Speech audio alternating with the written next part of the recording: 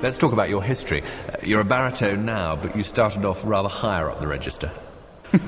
Yes, I was a boy treble for many years, and until my voice changed, and I had to go back on the farm in Stratford, Ontario, Canada. And it was interesting. I enjoyed singing as a boy treble. I did a lot of solo work. I premiered the Mahler Fourth Symphony as a boy treble, and it was very exciting. I performed in a lot of choir situations with the Vienna Boys Choir, Paris Boys Choir, American Boys Choir, and it gave me a great background. But I was excited that I had a voice after the change, so... You've sung plenty of comic roles over the years, and a chance for some comedy in Ravel's Drinking Song. Mm-hmm. Oh, that's a fun piece, and I was coached that by Rosemary Landry, who learned that from Suzette, so I was very excited to learn that from her, and back in Toronto, Ontario. And it's a fun piece. It's a very fun piece.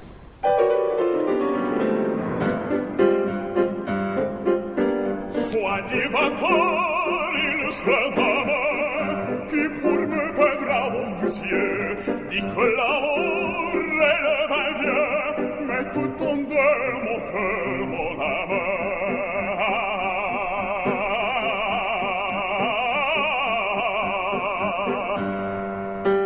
Chez moi, à la joie est sur beau que je verrai,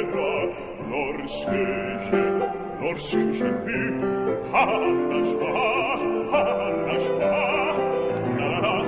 la, joie, la joie.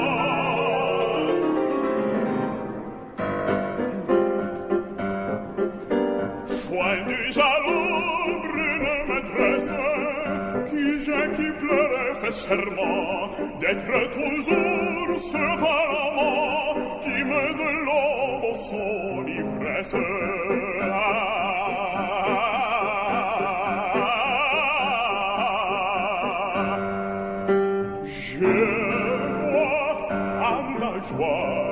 La joie est les chevaux que je vais droit lorsque j'ai pu. La joie, la la, je bois la joie.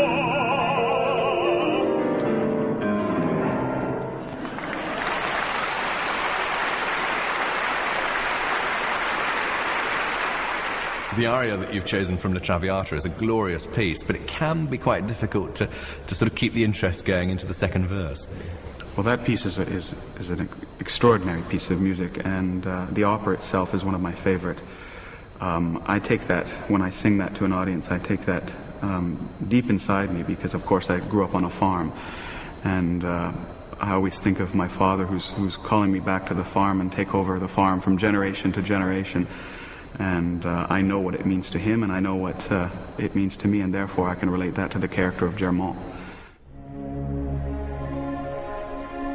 Al tuo vecchio genitor, tu non sai quanto soffrì, tu non sai quanto soffrì, il tuo vecchio genitor, te lontano di squallor, il suo tetto si coprì, il suo tetto si coprì, di squallor e di squallor, ma Grazie ai finti trovo ancor se me speme non fallir, se la voce dell'onor in te appien mon amo dir, ma sai ai finti trovo ancor se me speme non fallir.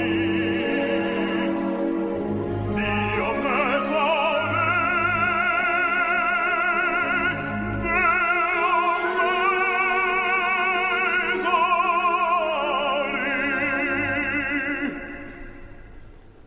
Dio me saude,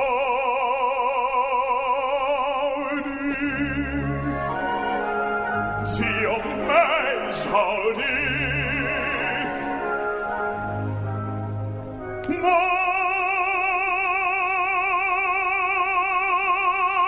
saude. Ti trovo ancor, ti trovo ancor. Dio me saude,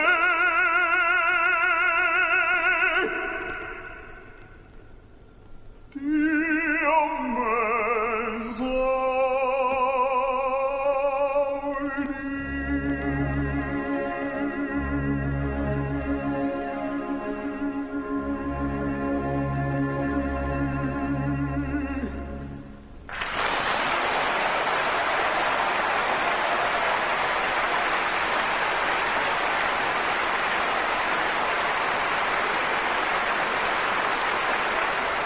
What's harder, do you think, doing an opera or doing something like this? Definitely something like this. You've got so many people with you in an opera. You've got your colleagues, you've got a costume which kind of disguises you, and you're basically naked up there. People don't realize this. This is crazy. So, Graham, what did you make of James? He seemed to stride onto stage, but on the other hand seemed to be very laid back. He did. He's the second competitor in this competition who's come from the famous training schools at San Francisco Opera, and they do seem to turn out singers who are entirely comfortable with themselves, comfortable with the music, and comfortable with the audience. He also, in his program, showed various different sides of his personality. In the Ravel drinking song, he was bucolic and funny, and in Die Provence, the Verdi aria from La Traviata from Jean Père, he was passionate, concerned, very, very dramatic. What do you think the judges would have made of that performance? Well, of course, Jean Père was one of Cheryl Milnes's most famous roles, so he'd have been looking at it with a very critical eye, but I hope he'd be pleased. Graham, thanks very much indeed. The winner this evening is James Westman. He toured the world as a celebrated boy soprano. And now here's James Westman, the baritone, receiving the trophy donated by Welsh Royal Crystal for winning tonight's round.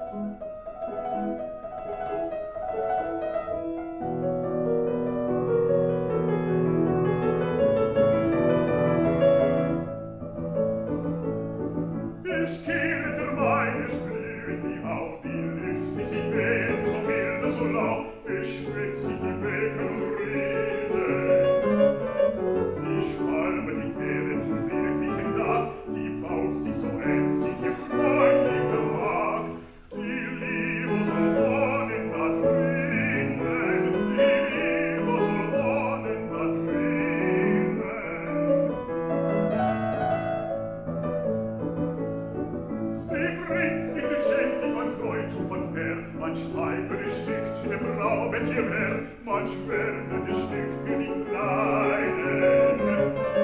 Nur wohnen die Gatten beisammen so treu, was Winter geschieden verhallt und der Mai, was lieben das Weiße zu einen, was lieben das Weiße zu einen.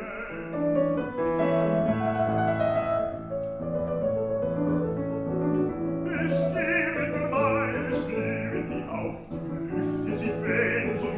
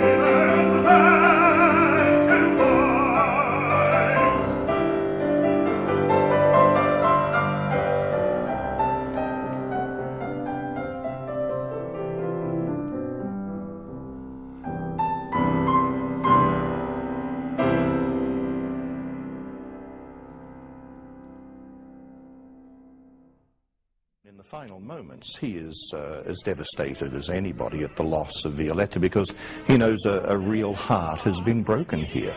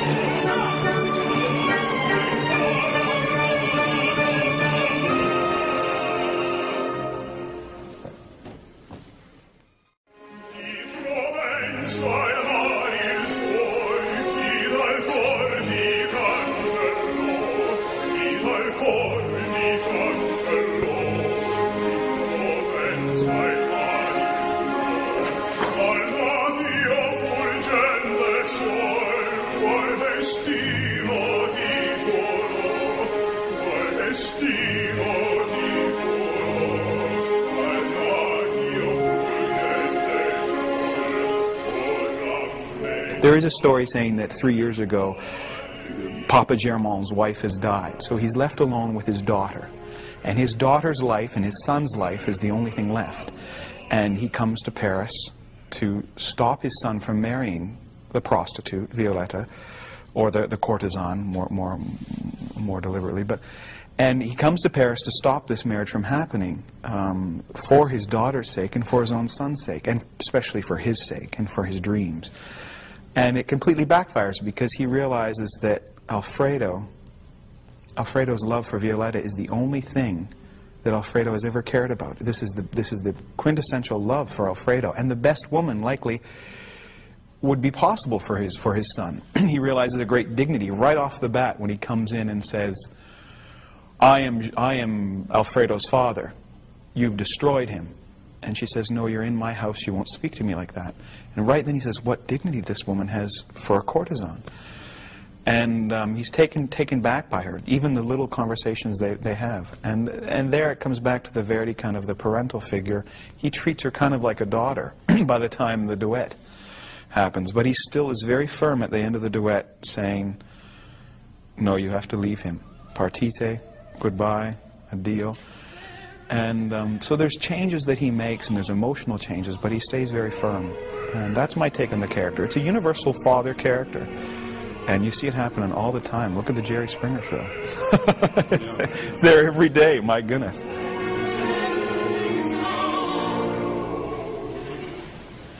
My favorite moment in the opera, it's in the duet, and it's when Violetta says, "Oh, dear."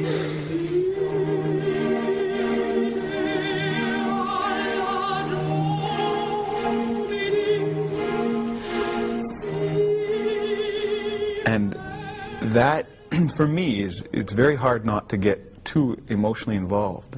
Sometimes, especially with Anya, you can really break down, because at that point, she says, tell your beautiful daughter what I've done. You know, that I've made this sacrifice for her brother or for your family. And it's a change in her character. And it's a wonderful transformation of the music. Everything's very kind of anxious. And then Verdi just kind of creates this very smooth transition with her singing, you know, ah, dee. And as a character, I'm left listening to this without singing underneath her. And usually very close to her at the time because of the previous language that was stated. I say, "You will be my angel, my console. You will help me. Thank you very much." And I'm very close to her. And then she says this to me. And it's a wonderful moment for my character and for me on stage, because I feel a tremendous amount of mixed emotions. I feel guilt, I feel love, I feel caring for this person, I feel struggled, I feel angst, and then I just hear this beautiful music. It's tremendous theater at that point. That's my favorite.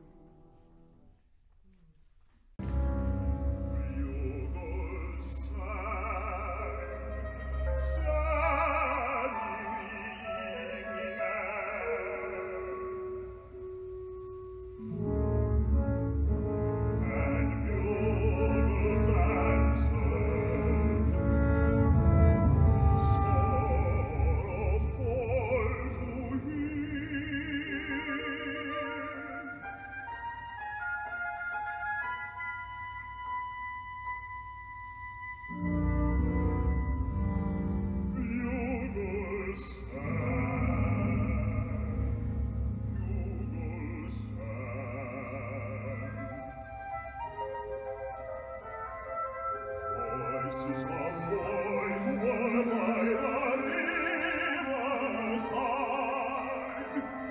Sleep, mother, then, and left the twilight sad,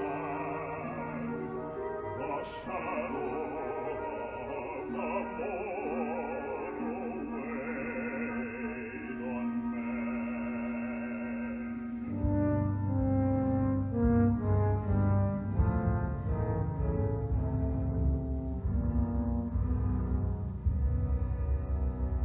Bugles sang.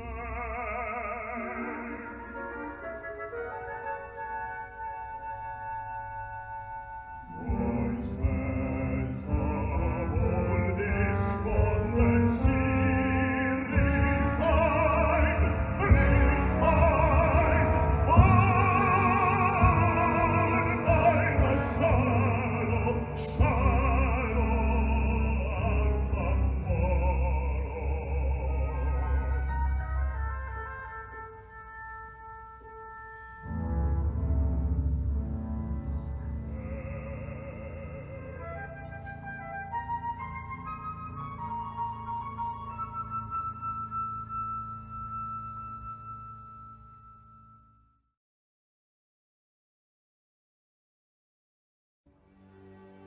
Volenti a voi ritorno, e spenta amici ogni speme di pace.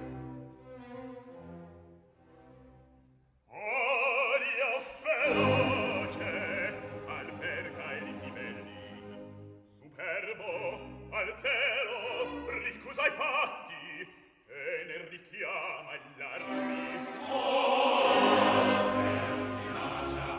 La civil contesa per sempre a dileguar, chiesi mia sposa, imelda impegno d'amistà, qualora che procelloso mar rimbalza il braccio, rabbia si crede ad l'ira. In qual momento che fui maggior di me, troppo rammento.